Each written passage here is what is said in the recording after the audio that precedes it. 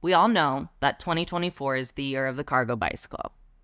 Well, actually, it's the year of the dragon, but same, am I right? Cargo bicycle popularity is not slowing down. And if you've ever considered adding one to your fleet, you might just be cargo bike curious. Hey, my name is Ryan. I'm the brand manager here at Curbside Cycle, and today we're talking cargo bikes.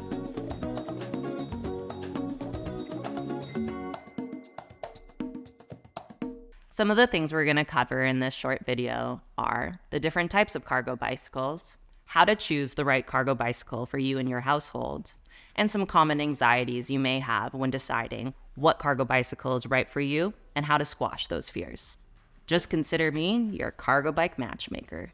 When starting to consider cargo bicycles, you can split your options into 3 simple categories. Number 1, do you want a 2-wheeled cargo bicycle or a 3-wheeled, also known as a trike? Number 2, are you looking for an e-cargo bicycle or a non-electric, also known as acoustic? Number 3, are you interested in a long-tail cargo bicycle or a front-loading bicycle? Now let's break that down. When deciding between a 2-wheeled cargo bicycle or a tricycle cargo bike, this is a relatively easy distinction to make. You can make this distinction between a 2-wheeled cargo bicycle and a 3-wheeled one, also known as a cargo trike, simply by looking at it. 2-wheeled cargo bicycles are largely marketed towards the avid cyclist. However, we believe here at Curbside Cycle that anyone can grow to love a 2-wheeled cargo bike. 3-wheeled cargo bicycles, or trikes, are known for their extreme stability, and with that comes a larger carrying capacity, both in size and in shape. Folks with very little experience, even with city riding, can feel comfortable on a 3-wheeled cargo bicycle, as it is obviously extremely stable. 3-wheeled cargo bicycles are the obvious choice for a lot of families because of the amount that they can hold, whether it be people, animals, or groceries. 2-wheeled cargo bikes are often the choice for avid cyclists because of their thin frames and their ability to maneuver in and out of traffic. That being said, trikes being larger can offer more safety in the form of visibility. The larger you are on the road, the more secure and safe you'll be. Let's talk about the differences between an e-assist or an acoustic cargo bicycle. The general population in Canada lives, works, and plays within a 10-kilometer radius of their home.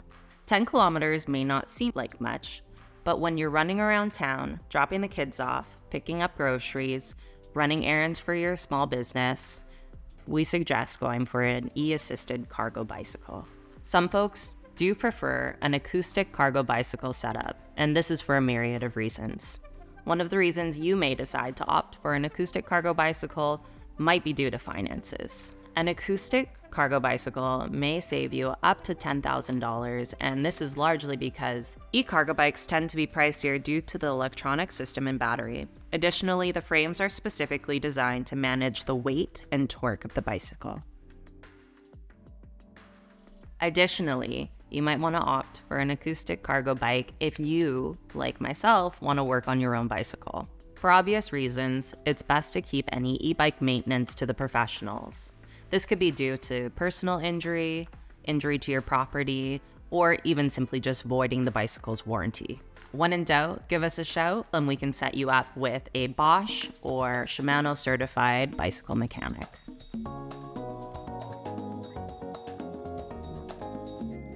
Rolling on to long-tail versus front-loading cargo bicycles. As it sounds, long-tail bicycles actually situate the bulk of your cargo at the rear of the bike.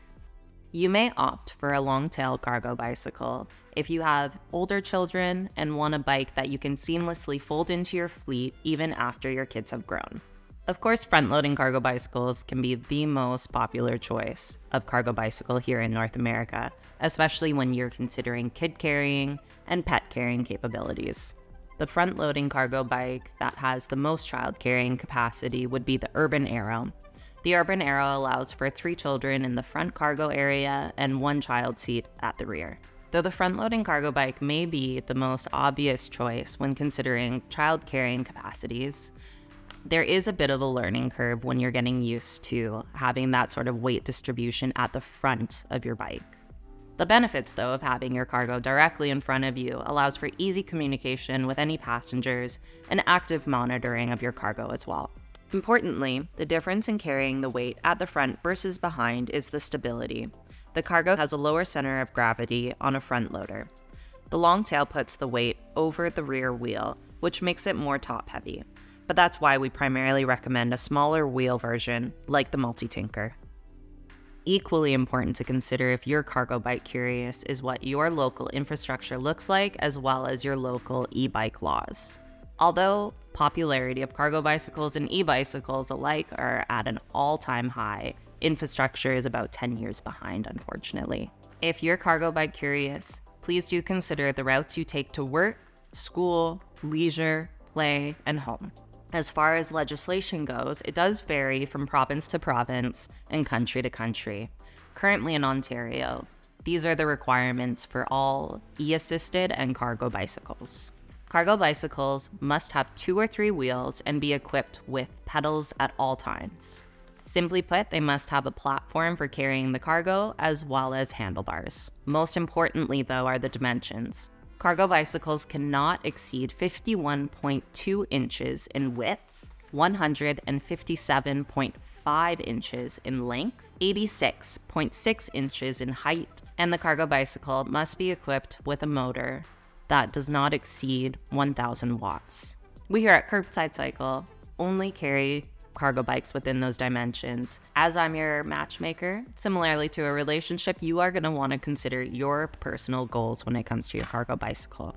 Some things to consider are, do you have or want children or pets? Do you want the ability to carry large cargo that is not actually passengers? Do you want to have the ability to utilize your cargo bicycle for your own business? Will you be sharing your cargo bicycle with family or friends? Where will your bike live when it's not in use? How far do you want to be able to go on your cargo bicycle? And of course, what kind of commitment financially are you looking to have? Finally, let's cover some common anxieties you might be having when considering adding a cargo bike to your fleet.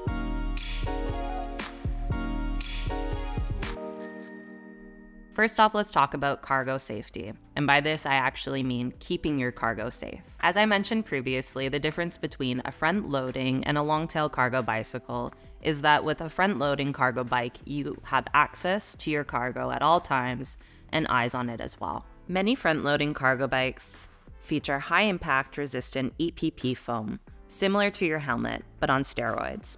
Unlike your helmet, the cargo area that features this EPP foam can withstand many impacts, while also making the bike lighter without sacrificing cargo safety. And of course, the larger your cargo bicycle is, the more visible you are to traffic and other cyclists. A super common fear new cargo bike owners have is bike theft. Of course, no bicycle, just like cars, is theft-proof, but we can make it super inconvenient for even the most savvy of bike thieves. Here are some tips if you want to make sure that your bike is as close to bike theft proof as possible. You're going to want to make sure that you have 2 high-quality locks. One to go through the frame of the bicycle, the other through the wheel and frame of the bicycle. For additional security, you can opt in for an ABUS alarm box. The ABUS alarm box emits a very loud, very annoying sound, even if it's just nudged after being set. This will scare any potential thieves and actually prevent damage to your bike. Here's an example.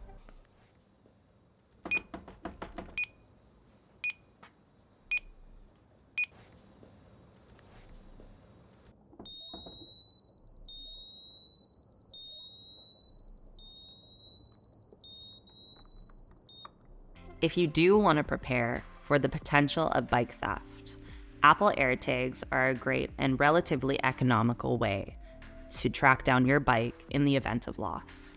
Most folks will choose to opt in their bike into their home insurance, and we here at Curbside Cycle strongly recommend doing so as well. Customizing your cargo bike is a fun family activity that your kids will love. Additionally, it can help reunite you with your cargo bike in the event of theft due to its recognizability.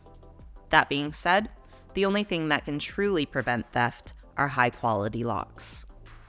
All right, let's talk motors and batteries. Motors and batteries may be the largest barrier to entry for someone considering cargo bicycles. That being said, like anything else, if you understand your fear, you can squash them. I'm sure you've heard of the fires started by e-bikes in New York and even here in Toronto over the last couple of years.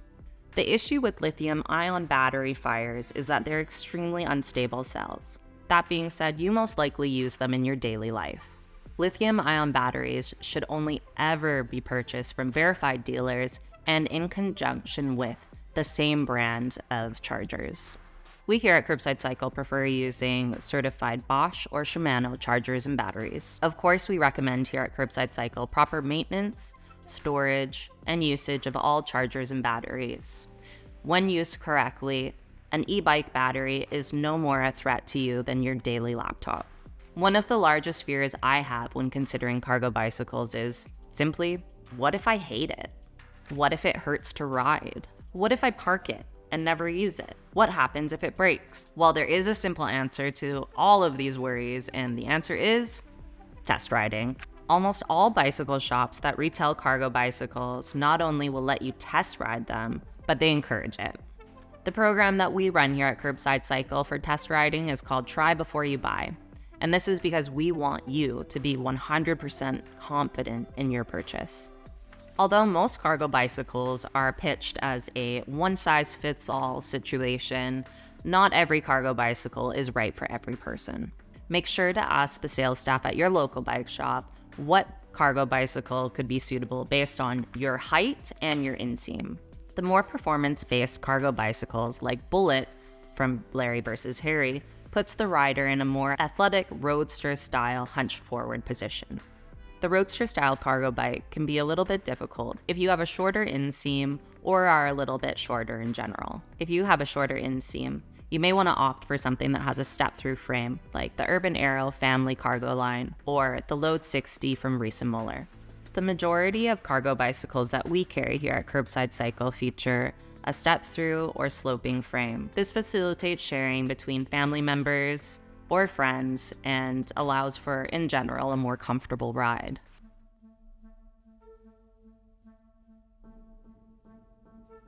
Lastly, I want to talk about the importance of community when you decide to embark on this cargo bike adventure. Cargo bike communities are built of like-minded individuals who know how life-changing a cargo bike can be. Errands are no longer errands, but opportunities for adventure. The half hour normally spent in traffic, now spent on the playground. The 15 minutes you normally spend looking for a parking spot, now spent chatting with your neighbors. A cargo bike can truly enrich your life, strengthen bonds, and even extend time. Here at Curbside Cycle, we want to facilitate these communities so you can feel comfortable and engaged with your choice. That's why here at Curbside, we're going to be running our own group rides, cargo bike hangouts, and a bunch more community events. Stay tuned and up to date by visiting us at our website, following us on Instagram, and subscribing to our YouTube channel. And of course, pop on by the shop to say hi. Maybe we can take you out for a ride sometime.